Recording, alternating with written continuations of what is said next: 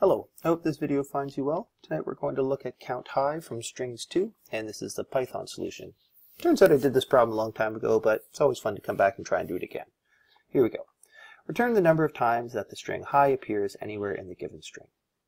Simple enough. So in our first case, we see there's our string, and we can see high is there once. In the second one, we see high is twice. And the third one, we can count high twice as well. I'm going to go through 3 different ways of doing this.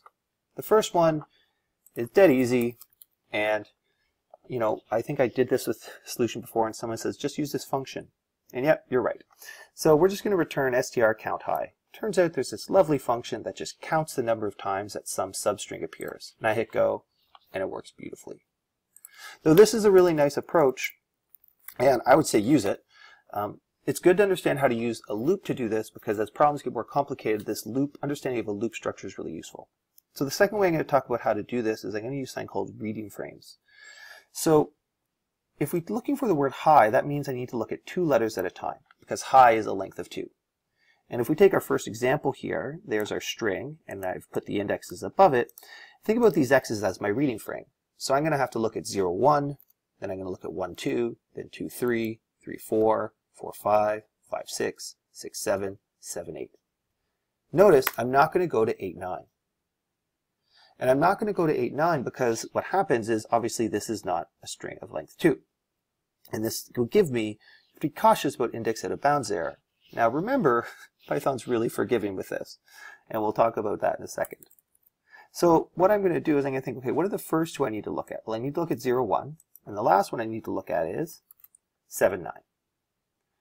And remember that substring is inclusive, exclusive. So we see there's the first case, there's the last case.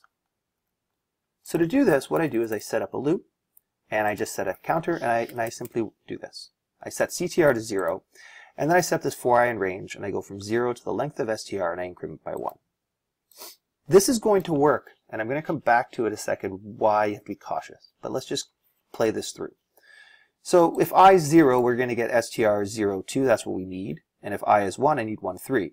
So I'm going to take this variable temp, I'm going to set it equal to str at I, and then I plus 2. Remember, this nice little shortcut is that, if we take the second parameter minus the first, we'll get the length of our substring. So I plus 2 minus I equals 2. So we know with confidence that this substring is going to give us some string with a length of 2. And then we just say if temp is equivalent to high, CTR equals CTR plus 1, and I return CTR, and there it goes. Okay, this works. A lot of really great ideas here. Now I'm going to do a little modification here. I'm going to, instead of do this, I'm going to say str at I plus str at I plus 1. And really this has no difference. What I'm doing is, as opposed to using substring, I'm accessing those individual characters and concatenating them together. And in theory, this should work, but again, index out of bounds range. And this is really important. Python is extremely forgiving with substring.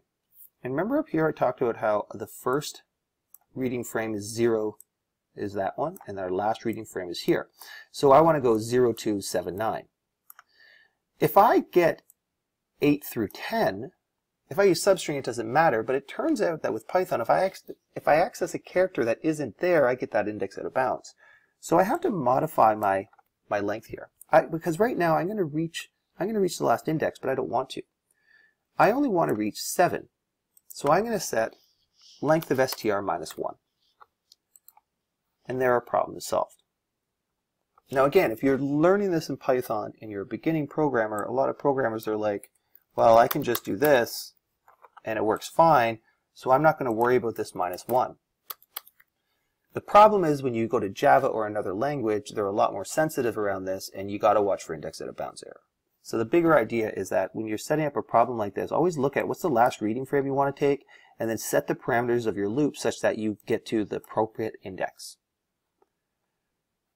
Okay, let's look at one more way to do this. This is a way that I really love. It's a great shortcut, and I call it collapsing a string. So we can concatenate add strings together, but it's hard to kind of just remove letters. But it turns out we can use this really nice function called replace, and we can replace all the highs with an empty string. When you replace something with an empty string, the string essentially collapses. So if I look here, I have this as my initial string, right? And if I then go through replace all, that string is going to get rid of those two, and it's going to do that. But what also is going to happen is those indexes are going to change. Oops.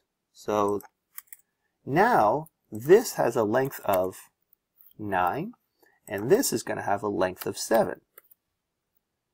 So the question is, how do I count how many highs are in there? Well, if I just return the length of the original string minus the length of the new string, I'm going to have one too many. I'm going to have double the amount because it's 2 letters that are disappearing. So because I know that high is 2 letters long, I'm going to divide that by 2, and there we go.